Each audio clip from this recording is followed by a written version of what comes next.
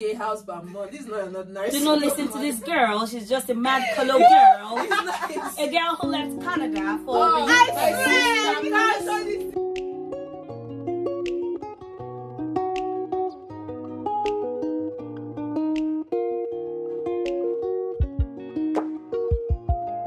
Hi guys, welcome back to my channel. It's your girl Imolite Odinakachi. And if it's your first time, having to come across my video on YouTube, you're welcome. And do not forget to like most of my videos. Scroll down, watch my videos, like, subscribe. It's possible that you could share my videos as well.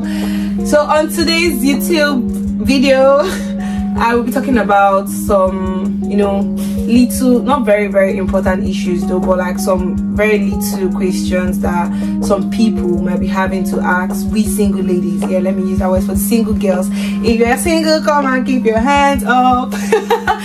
Okay, so I want to interview a friend of mine, not really a friend, from my YouTube channel. I just met her, and having to talk to her about a lot of things. She has been in the UK for like 5 years or 6 years, and we just have to, I want to like ask her a few questions about her lifestyle here in the UK, how she's finding the UK, if it's better off than the way it was in Nigeria, because I've just been talking about my experience in the UK. I really want to get to find out somebody's else experience, and ask her critical questions that we would like to know about her experience in the UK.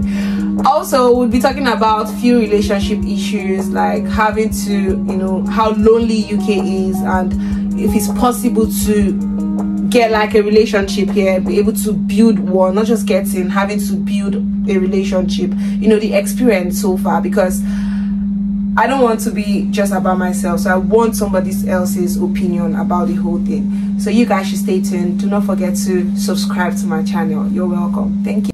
Hi guys, so I have my YouTube and Instagram friend here, and I would like her to introduce herself to us, and then we'll ask her some possible questions I've already written down here. You're here for yours. Some possible questions I've written down here for her. So I want to ask her some questions, a few questions that have been bothering me. I don't know if it's also bothering my fans as well. Sure, yeah. So can you please introduce yourself to me and to my YouTube fans as well? Hello everyone, my name is Patty, and I'm a student here in the UK, studying supply chain management. Okay, so Patty, you're welcome to my channel. Thank you. Having to join me today, I really do appreciate it. Honoring my invitation and all. So first of all, how long have you been in the UK, and how are you finding it here in the UK? Okay, on and off I've been. Let me just say, I did my undergraduate program here in the UK from 2013 to 2016, and after then I went back to Nigeria and worked a bit in Nigeria, and now I'm back for my master's degree program. Okay, so like you just mentioned, you said you went back to Nigeria after your undergraduate. That means you did your undergraduate here in the UK. Correct. So that means you've been in the UK for quite because I saw on your Instagram that you've been here for quite a long time. Yeah. So why did you go back to Nigeria? Is it like a personal decision, or there was something? What exactly happened that made you to go back to Nigeria? I wouldn't say it's a personal decision. If I had the chance to maybe stay back then, I would have. But now and then is different. Then we didn't have the chance to stay back and have a 2 years postgraduate visa and all this. So the best decision then for me was to go back. Although I know some people that stayed back did one or two things, I don't really know, but I had to go back, and I was opportune to go back to Nigeria, and I got a very nice job. And I had to work and save up a bit before I came back here. And then she's back to the UK again. So have you been finding it in the UK? Previous year you were here, and then now that you came back, now you're doing your master's and you did your undergraduate here in the UK as well. So how are you finding the experience? Do you like it here in the UK, or you prefer it back home? This country, if someone tells you about this country, you just feel like they don't want you to come, or they want your progress. So it's good for everyone to come and have an experience of this place, but it's not easy. I can tell you that. One good thing is that if you're focused and dedicated, and you know what you want to achieve, you'll be fine. But currently it's not easy. Like, it's not that bad for me, but I haven't gotten to the point I want to get to. That's all I can say. But it's not that bad. So, like, can you tell us, like, maybe 3 major challenges that you're facing or you faced when you just came into the UK? Like, just like the 3 major ones that you were like, oh God, that made you to say, oh my God, why did I come here? Or should I go back to Nigeria? See, I might be petty, but food, hey, food, it's not easy. Like, it can never be like Nigeria, like Nigeria, sorry. Like, it can never be like that. Even if like the African shops here you can get, but these food are so expensive, and to make them, it might not even be as nice. I'm not a good cook, I don't like, but it can't be as nice as as it used to be. Then secondly, like, the boredom. Like, you can have everything in this country and you still feel like something is missing because it's not like home. And thirdly, like, it's just to be able to the idea of navigating through life, it can be challenging. Sometimes you feel like you're getting it, like, oh yes, I'm getting it, and sometimes like, what am I even doing? You're starting all over again. So that kind of feeling sometimes. Okay, so now let's get into it now. So I want to ask for your permission. Are you going to like be brutally honest with us? Because I want to ask you like personal questions that might. I'll be very honest, but I don't want anyone to get offended by what I'm saying. Like, disclaimer, everything I'm saying here is my own opinion. I'm not saying that's how it is here. Like, my own experience and everything. So I'm just gonna put this out there because some people might like start acting based on what I'm saying. It's so it's just personal. That's what I'm saying. Personal opinion, my experience with other people and everything. So I want you to be very honest with us, like your experience. We're not talking about every or any other person's experience. She's going to tell us based on what she has experienced. What I've heard, what I've known, people I know. Exactly. So now the first question I want to ask you is, all this while before you came into the UK, were you in a relationship? Were you single, or first of all, were you single or were you in a relationship before you came into the UK? On and off.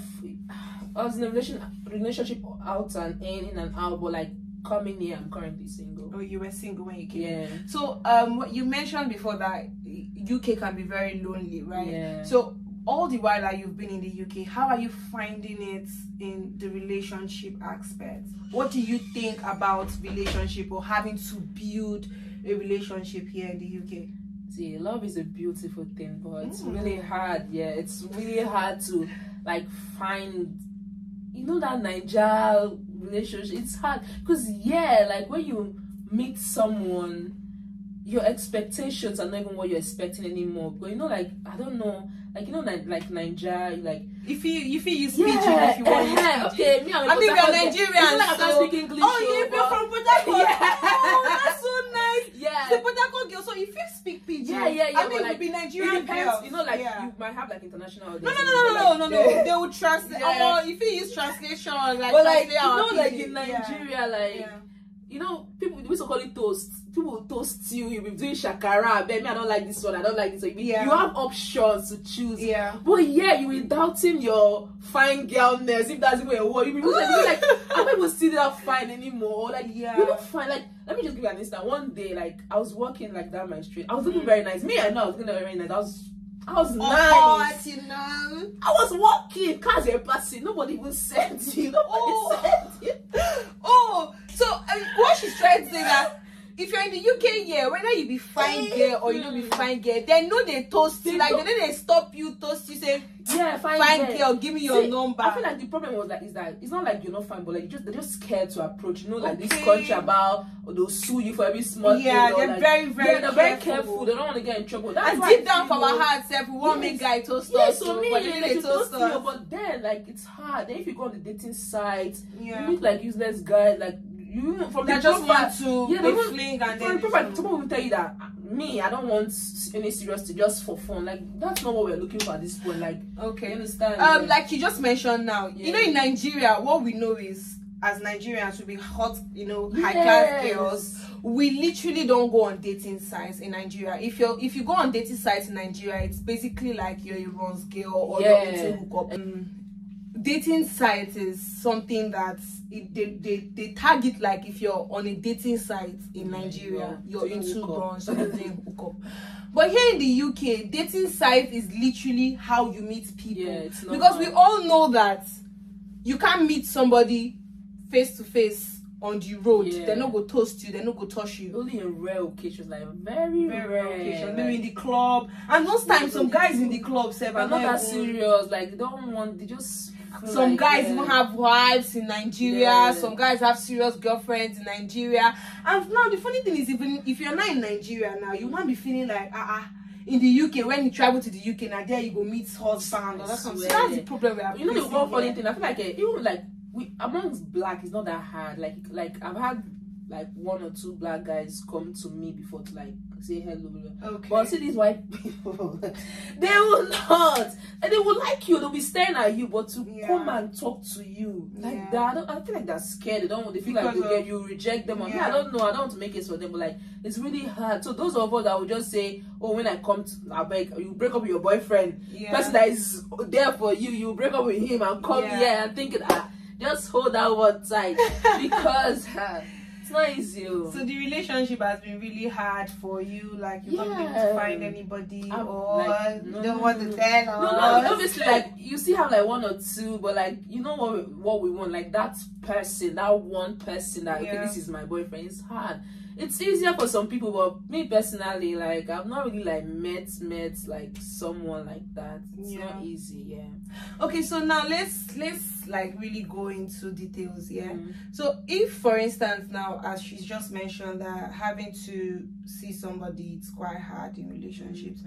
Are you trying to tell us now that all the while that you've been in the UK, you've not been able to like meet somebody or be in a relationship that you feel that it's been serious, or they don't break your heart before? Have you been heartbroken before? What really happened? Tell us the experience. Okay, like I've dated some, like when I was doing my undergraduate days, I've dated someone, obviously it's a Nigerian. That was like one of my longest relationships, and it didn't work out. Like, well, we're still friends. Like we broke up and make. Oh, you did break up, be friends with your ex? Oh, whatever. Me, I'm trying. Like I don't see the point. Like I don't see the point. Like that's blaming me. I will not say nothing happened. Like it didn't just work. It didn't just work. So since then, there's been on and off. But in this country, relationship it's easier to meet someone in Nigeria. I know a lot of people like, hey, not in Nigeria. But me personally, I feel like I have luck meeting guys in Nigeria than. And most times the guys in the UK, or the most guys in the UK, they always, there's a statement that I saw that I used to watch on YouTube, that every girl that is coming into a relationship have something in mind to gain from the guy. So what exactly are they having to gain? Is it that they want to be taking more money from the guy, or they feel like they need somebody that maybe is already having a stay here? Okay, let me just say one thing. Funny thing about relationship in this country is, you know that feeling that okay, you're in a relationship, this person will like take care of you. No, it's not like that though. Enter a relationship with your money. Nobody's going to help you. Nobody will feed you. Nobody will take you on vacation. Oh, once you get it is once. Even the Nigerian guys, because we know that Nigerian guys will take care of. Funny thing about Nigerians in this country now, they've had that mentality. Like, why would I go on a date? I'm in my house. You invited me for a date. I'll go on a date. After eating, you tell me to pay. Like, why? It's you tell you to pay for it. You pay for your food. It's called Dutch. You go Dutch. You split the bill, pay. But in Nigeria, that can never happen. That can never happen. So is it that it's a bad thing, or is it like? Let me get the question. Let me put the question right. Yeah. Are you trying to say that if probably a guy and a girl goes out on a date and the girl is having to pay for her bills and the guy is paying for his own bills, is a bad thing that for the guy, or is the mentality that we ladies feel so entitled to, not pay for our bills? We're Africans. Let's just call a spade a spade. It's not about being a gold digger. It's not, you're not digging any gold, but not the way we grew up, how we understand. Understand this thing. Have to take care of your someone invites you out, the person is paying. This country is so funny that if someone invites you for a party, carry your drink, go. Are you serious? They're not buying drinks for you. You go to a house party, you carry your bottle of vodka, you carry your bottle of Coke, anything you want to drink in that party, carry it there. In the UK, yes, in the UK. unlike Nigeria, people do party, just dress and just your work is just to show up and eat and drink. There, yeah, you carry you might get food, but that your drink, you carry your house party, you carry your drink there. So they have this mentality in this country. It's normal for them. So we have so much to talk about, so much to talk about, but we'll have to come back for part 2 or episode 2. Yeah, so because we have a lot, I have so much questions to ask Patty, not just Patty, a lot of people. So I want to, you know, keep having to drop. We don't want the videos to be jam-packed and having to just talk about everything. Very interesting. So you guys should stay tuned. We have to come back for episode 2 or part 2. Thank you so much, Patty, for joining this particular video, and we would have to drop another one for you guys. So you guys should stay tuned. Do not forget to subscribe to my channel. Do not forget to, you know, share the video, and then drop what you think. Your opinion really matters to me a lot. Whatever you think, if you feel like maybe we are not going on the right direction, or we are not, our own observation or what we think is totally different, do not, you know, hesitate to drop your own videos. Thank you for staying and thank you for actually watching the videos. See you guys in our next videos. Bye.